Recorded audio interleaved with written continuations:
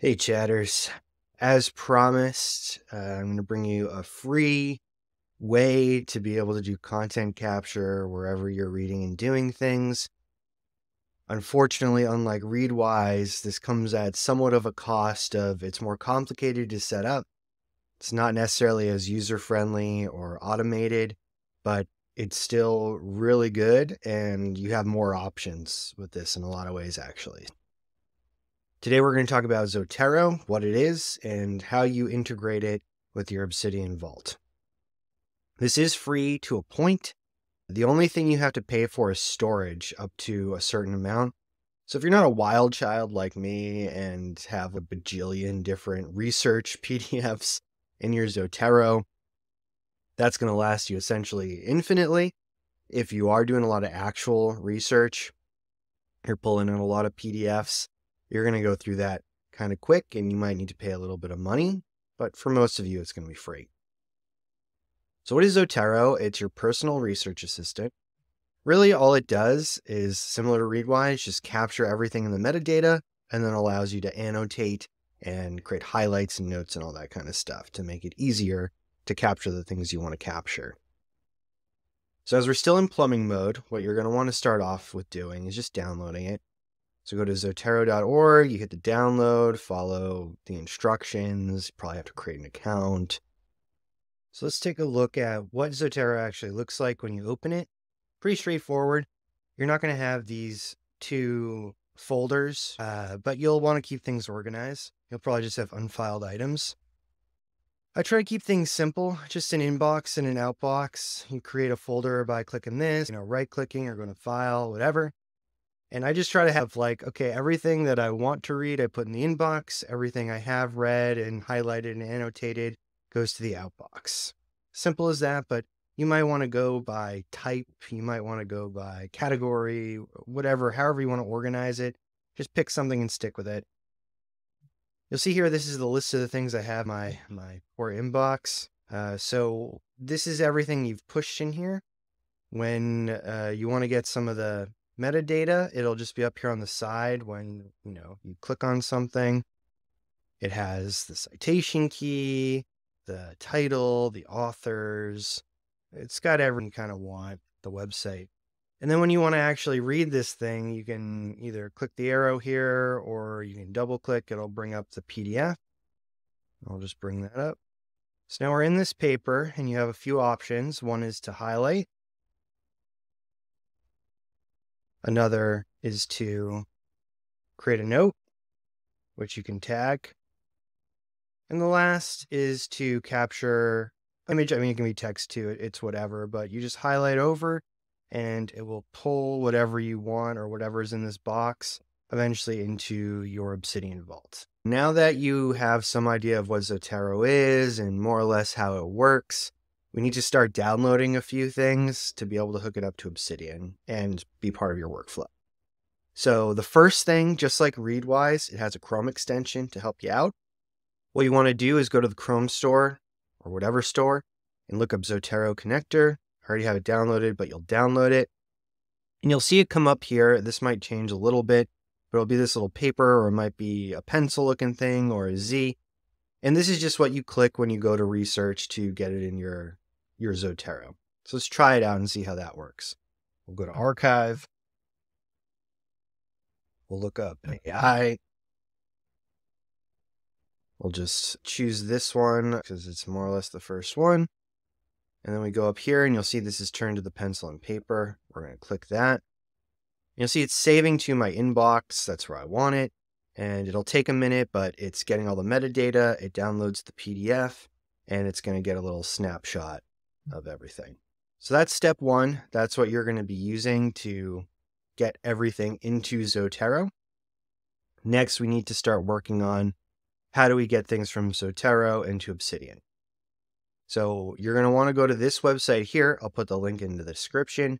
And you need to download better Bibtex for Zotero. It's going to give you instructions on how to do this, but you just go to latest release. Here's the GitHub. If you're scared by GitHub, and it's very simple. You just want to find this XPI document. And then you just want to download this .xpi file to your downloads or whatever. Think of Better Bibtex as the infrastructure, the plumbing running from Zotero to your Obsidian. So wherever you downloaded this file, we got to now get it into Zotero.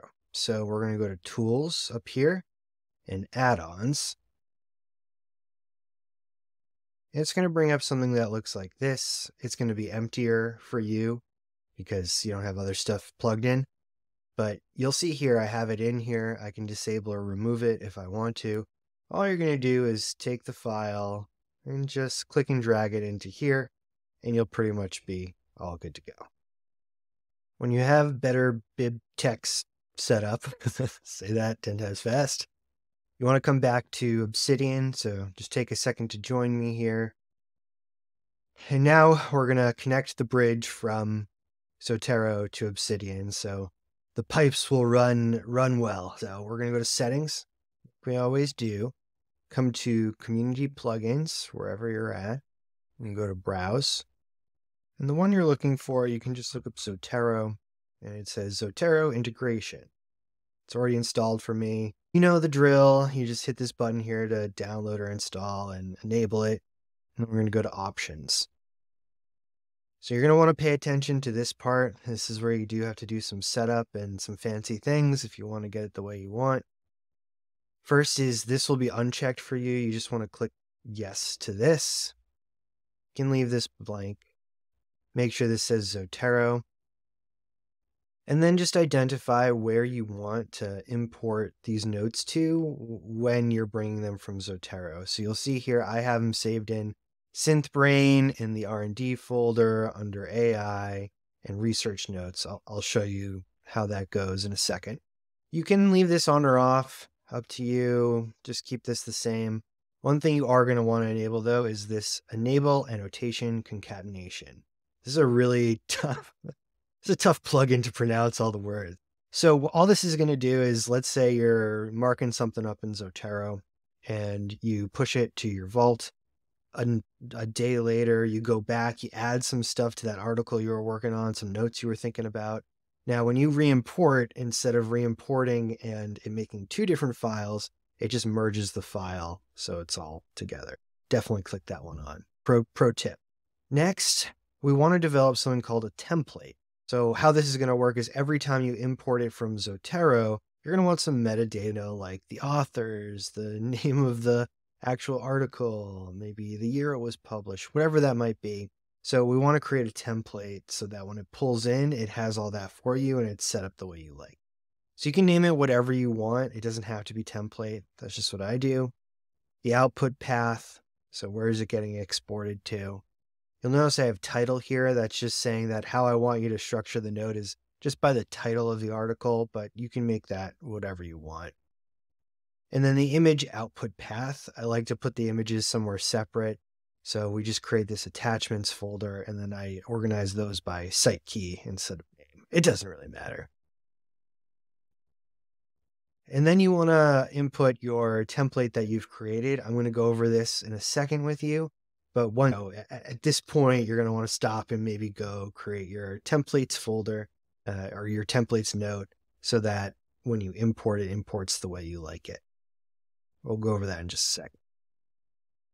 You don't have to do any of this. All this is image OCR. That's when it can read an image or like a PDF and extract the text from it. If you really want that, you can figure this out. I didn't really try. I didn't really need it, but there's instructions here. You just had to download some things and it's probably a little annoying, but you can figure it out. Now we have all this set up. Let's go check out what the template looks like because it's actually a little bit, I don't know, this might scare you, but I am also just going to provide this to you and you can fiddle around with it. It uses a language called Nunjux, which I had never heard of before.